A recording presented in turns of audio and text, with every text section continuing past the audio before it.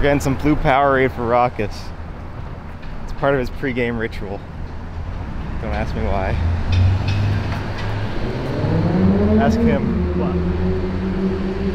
What? What are we doing? What do you mean? Oh, you're recording.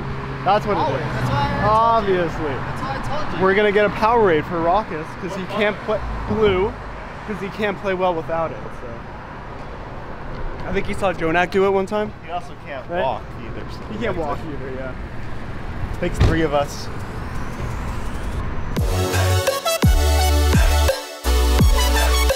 Houston! Oh yeah!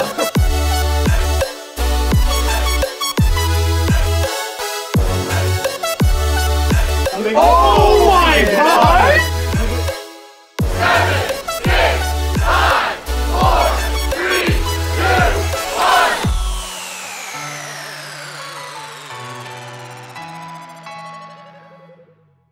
So I used to feel pressure during like my first tournament ever was E-League, and I was like super nervous. There was no crowd though. It was really weird. I was scared to make mistakes on stage, and that was like the pressure that I had. And it wasn't necessarily for the crowd. Like I've never felt crowd pressure, even though I thought I would. But when I felt the pressure at E-League and I made all those mistakes, I kind of reflected on myself and I'm like, I don't want to feel that kind of way anymore. And like, in all honesty, like the only person that you're letting down is yourself. Like if you think about letting down everyone else, it's just like, it's gonna create even more pressure. So you need to think about like what your limits are and like stuff like that. You can like realistically, thinking about everything else is just gonna distract you. So I don't really feel pressure that much. Yeah, I felt a lot of pressure throughout stage 4 because we had to have a really good stage 4 to make plans, and we like had to go 5-2 or go 4-3 and hope for other teams to lose. But that didn't happen. Especially in a new meta, there's so much you have to think about and like learn, and like new heroes and new styles. So it puts like a lot of pressure. There's like pressure on the team to perform, but like it's up to yourself like individually to know like you have to do your best, and like that's your limit. Like you can't, if you can't push yourself so much and like think about the repercussions of like, oh my God, if I don't win this game, we're out of the playoffs. Because then that's when you start making mistakes. That's when you start like going for these like crazy plays that you don't need to. So like if you just play how you're practicing, that's more so like, I know I sound like a broken record here, but if you play how you practice, then there shouldn't be anything different than when you play on stage, you know, besides what they're gonna do. But you should be comfortable in your own element, and that's how I feel. I feel pretty comfortable on stage because I just try to replicate what I do in scrims into the stage. I just take it like day by day. I don't try to like overthink it, like think about 2 weeks later. I just try to think about this week and every day and try not to stress myself out too much. Like even when I first got into the Overwatch League stage, season 1, like the preseason when we had like Soul and Fuel, I didn't really feel nervous, even though the stage was completely different. I think it's just about understanding that like you can only do so much. So if you like worry about other stuff, it's just gonna distract you and make you a worse player. So I mean, I think I have a pretty good look on it, so I'm comfortable. I don't feel pressure really. I do understand how much it means like if we lose games, but I'm not gonna let that like hinder me. Like if we lose this game, we're out of the season playoffs. I don't think about that. I just think about this is the match that we need to win, so I'm gonna try my best to win. That's how it works.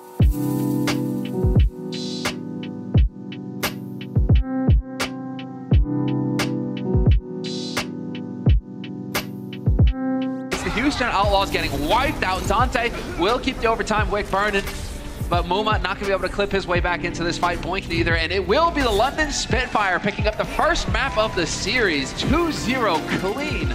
Boink goes down. You got Muma on the flank. Muma's gonna be able to touch, and he is going to be the last man here for the Houston Outlaws, and it's not gonna be for long because the window pane has gone up, and that is it. London Spitfire hold on the defense, and they will extend their lead 2-0 in maps. It'd be tough for them to win the entire map. Oh, that's so annoying. Oh, and Dante, he eats it, or rather Fury eats Dante's Blizzard. Blixer and Boink are gone. Houston Outlaws, they will not be going to the playoffs. They will not get the chance. The London Spitfire, the defending champions from the 2018 Overwatch League season, will deny the Houston Outlaws. I think it was a mix of them like already winning, so they were like overconfident and like just not too focused. And then we were like still pretty focused because we just wanted to win. Like even if it was just one map of the series, we wanted to win. And we like were making jokes after the third map. Like even though we were like pretty crushed, like we still kept our heads high and like shook it off. And then we ended up winning that map. because the offense spawned right there at the doors. It's going to take plays from the man like Linkser to turn it around. He needs to come up with the goods quick. 2 kills here could help to buy some time. I don't even know how Prophet Beautiful. Prophet was back at the Widow spot. And Birdring takes down Linkser. Is that the first Widow v Widow? I think so. That's Birdring, that's Birdring's 2nd kill. But they turn it around, Houston Outlaws. Wiping the floor with the London Spitfire. This is as far as the London Spitfire will go. There's the Blizzard thrown in, and there it is. Perfectly done. Whole hog right out the gates. They are still getting contested. It's 2 that work their way around the other side here. Prophet and Ocean, both of them die right on the edge. And Houston Outlaws, the last second contest from Fury, but it's not going to be for long. And the Houston Outlaws will pick up a map win here versus the London Spitfire. The Spitfire game was kind of hard. They kind of played a different style than most teams. Like their DPS would hard flank and their tanks would just play really, really baity, so we couldn't get combos on them. And I don't think we adjusted well. And they were just getting so much value out of their DPS flanking, and we just didn't deal with it well. I don't really look at London being like the game that we lost. Like that's the reason why we're not in playoffs. It's more so like we made so many mistakes in matches prior, stage 1. We lost our first 2 games in the 5th map.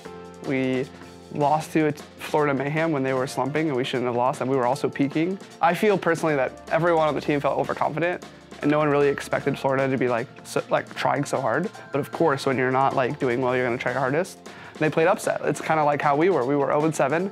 No one expected us to be good in stage 3. And we tried our hardest and we surprised New York and then we beat Shock. So it's kind of stuff like that. You always have to play to your team no matter what. You always have to take everyone seriously. It's so easy to lose a match, so.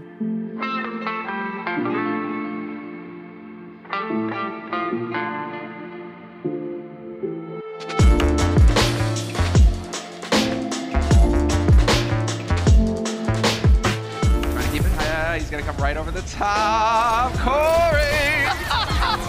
I love Doofus plays on this map. Spots out Guido, so he's gonna be a real threat to Guido. Yep, just hoping for it. Hey, chucks it in there. EMP thrown in as well, but nobody dying on the side of the Houston Outlaws. Instead, it's all the Houston Outlaws finding the kills. Washington Justice brought it to 99%, but it looks like that's where it ends. Low chance of him getting that EMP for this final fight anyway, but Linkser and Dante coming up the goods with right now for the Houston Outlaws. And this may be the fight that they've all been waiting for. The silence as well. Sansem can't even get a fresh smack. Guido comes back in, finds a delayed kill. This is all about just trying to just come up with the plays individually, because now you got the sound barrier in here. You got to survive, and it's not going to happen. Just a win in overtime. The Houston Outlaws are trailing on to the point 1 at a time, doing the best they can. But now you're going to get a blizzard thrown in by Stratus. You got nowhere to hide if you're Houston, and we're looking at a tied series, 1-1. Washington Justice fight back on the second map. Linkser's going to try to not even waste time. Straight through the defense. Guido caught in the open. Dante down, but Giannis as well. And this is going to be a very quick push coming in here for the Houston Outlaws. They're at risk of getting overwhelmed. Awesome. Boom, doing it. There it is. The plays at the end. Houston Outlaws, they made us wait, but they get the job done. They will take the lead in the series. 2-1. Really well timed from Dante. He waited for Transcendence to fade before throwing the Blizzard, but counter Blizzard out. Counter Blizzard's there, and Muma is going to go, and this is going to be the Washington Justice. They need to get rid of Spree fast. There's a chance here. Linkser has gone to the fist, going to get in here to contest last second, but it's not enough.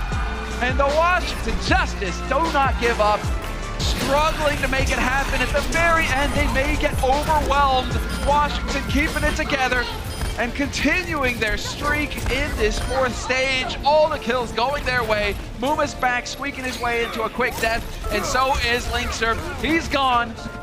You've got Boink hanging out on the side. He's going to be the one trying to keep it alive here for his team, but that is going to be the end of it. And the Washington Justice win it in 5. 3-2 victory over the Houston Outlaws. There was less pressure, but we really wanted to beat Washington because they're one of the better teams this stage. Friends on that team, like Corey, Sleepy. It's just fun to try our hardest against former teammates and get the satisfaction, or not former teammates, only Sleepy's a former teammate, but friends and extra satisfaction when you beat them. Washington's pretty strong right now. I mean, they've beaten some pretty good teams, and I feel like the only time we actually showed some things that we were capable of, I feel like we still didn't play all that well. Like, I know Washington's a great team. I'm not like discouraging them or discounting them at all. But I feel like we are capable of more. Like how we play in scrims is not reflected on like how we play in stage. So like, I mean. Yeah, I definitely expected it to be close. It's unfortunate that we couldn't win because I feel like there were like a couple maps that we just threw. I feel like people are more like centered and calm in this stage. And maybe that has to do with like, I don't think that has to do with like being knocked out. I think it's more so like, even in like the first couple matches when we were in it, no one really felt like super nervous. A bit weird stage for us because like we have been like so good. Like I hate like scrim bucks, but we've been so good in scrims. And like the only time we were able to like actually show what we were capable of is against Gladiators, and that is the only team that we beat, and we've lost to like worser teams. So it's like kind of a crappy feeling, but I don't know what we can do. Guess the letter. A, E. Oh, A and E, oh my god. A and E. Holy Oh my god. popping up. E-E-A. Vega!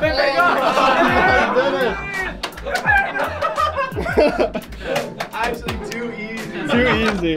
Actually too easy. Yeah, I think it helped a little bit with like just joking around and like taking it easy because the atmosphere gets like too serious and it might become toxic, and just joking around is a good way to keep it nice and light, calm, and happy, and it just helps everyone play better. It's like when you're tilted or like upset, it's like kind of hard to bounce back, but if you have someone just like making people laugh, then it makes it a lot easier. I mean, going into the last map of the season, it doesn't really have any implications on anything besides Chengdu has to win to get, if they want a chance of getting playoffs. Playing upset is like the best kind of thing for you because you have nothing to lose. Like if you're in a position that you're in playoffs already, then you have nothing to lose. And if you're out of playoffs, you have nothing to lose. But you always, as like a competitor, you kind of want to play upset even though that sounds like bad. Because like realistically, it's like, if you have nothing to win, like what? Nah. Like we want to play upset and we're going to try super hard to win because like we're competitors, we're not going to give up. There's no point. I'm going to try my hardest like I always do because I want to beat every team I can. Like I want to prove why I'm here. And that's all I'm going to think about. So I'm going to try my best against Chengdu. Just, I guess this will be like the last thoughts of the season kind of thing. I guess I just want to say thank you to all the fans for supporting us, and I'm sorry that we failed to qualify for season playoffs again. It really does suck. Like, I thought about, like, I remember how bad it felt last year, and I put that in my head that I don't want that feeling ever to happen again. And all I know is that, like, I'm not going to give up. That's all I can really say. I'm not going to give up, and I'm excited for next season already, and I'm going to put on a show versus Chengdu, so.